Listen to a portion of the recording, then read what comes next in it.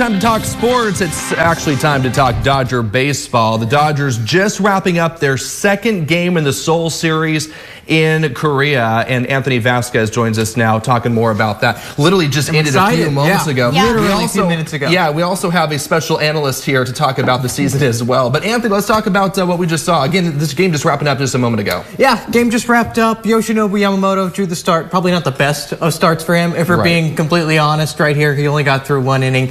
As for the Dodgers offense, they showed up though. They did. 11 runs. They did, yeah. There was a little nugget though that I saw in the 9th inning. This is the most runs they've scored in a loss of the century.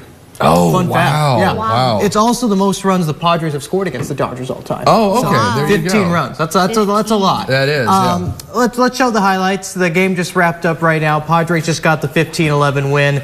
It did not start very well for Yoshinobu Yamamoto. He gave up 5 earned runs in just 1 inning of work. Granted, he has a lot to get used to being an MLB pitcher, but it's probably not the best of starts for him, if we're being honest. Right. So Jake Cronenworth gets the scoring started for San Diego. It's 5-1 after 1 inning. Then they bring in Michael Grove, and it's more of the same for the San Diego offense. They strike for 4 more in the 3rd inning. At this point, it's 9-2 San Diego. Dodgers score 4 in the bottom of the 3rd, and thanks to Mookie Betts.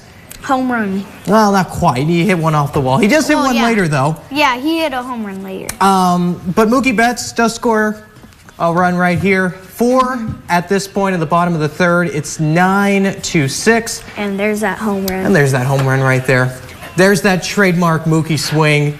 Out of here to left field. It's 10-8. Hey, San Diego.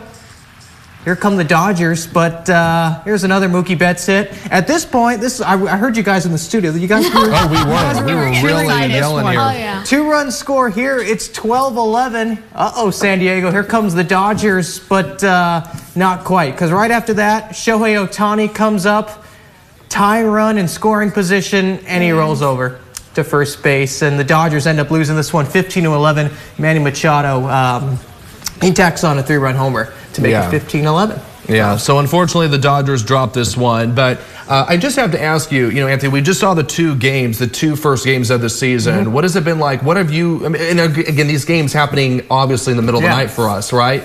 So for Dodger fans who probably weren't watching this, those first 2 games that are part of the regular season, what are some of the things that really stood out to you? I would say the offense. Scoring 11 runs is perfect. They really bounced back after not so great performance in game 1. Another thing that stood out is the pitching, basically. Game 1, Tyler Glasnow, a little bit of a struggle. Yoshinobu Yamamoto, a little bit of a struggle as well. But once again, you're playing in Korea, the first games of the year. That's not an easy task. And it's also kind of weird because then we go back to spring training. So the team is coming back to California here, and they're going to play the Angels this weekend. And those are spring training games, which is kind of weird. Okay, Eli, let's talk about what you think, because so much has happened, of course, in the offseason. And I know that you were really excited for the signing of Shohei Ohtani. So tell me why you're so excited about this season. Well, because Shohei Ohtani is a powerhouse, and he can really hit home runs. Yeah. So what are you most excited for this season? Just home runs from Shohei. Yeah, home runs. That's an easy answer, right? But next season, if he pitches, I'm really excited about that. Yeah. Do you like him as a pitcher or a hitter more? What do you like about him? Hitting. Yeah. I agree. We got to see him hit a home run when he was with the Angels. So. Oh, really? Okay. Now we're rooting for him on the Dodgers. Yeah.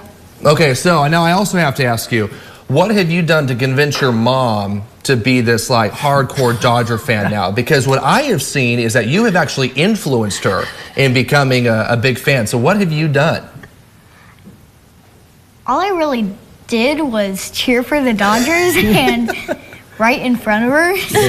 And then she watch just got games all the excited? time at home, right? And make sure I watch the outtakes or whatever they're called. Plays. Yeah. I think that's the word. Hey, Anthony, before we go, also because I know that there's still a lot of injuries, of course, that we've been following. Because I was thinking, we were talking about it today. What about Walker Buehler and some of these other pitchers? He's expected to be back, I would say, June at the earliest. Okay. Bruce Dargratto has that shoulder issue. A lot of pitchers are hurt right now for the Dodgers, but come midsummer, I would say they should be on the mend. All right. You want to say let's go Dodgers to cheer us on? Let's go Dodgers. All right. Baseball season. Anthony, thank you so much for coming in. We appreciate it. Thanks. All right. Thanks so much for joining us for 17 News at Sunrise.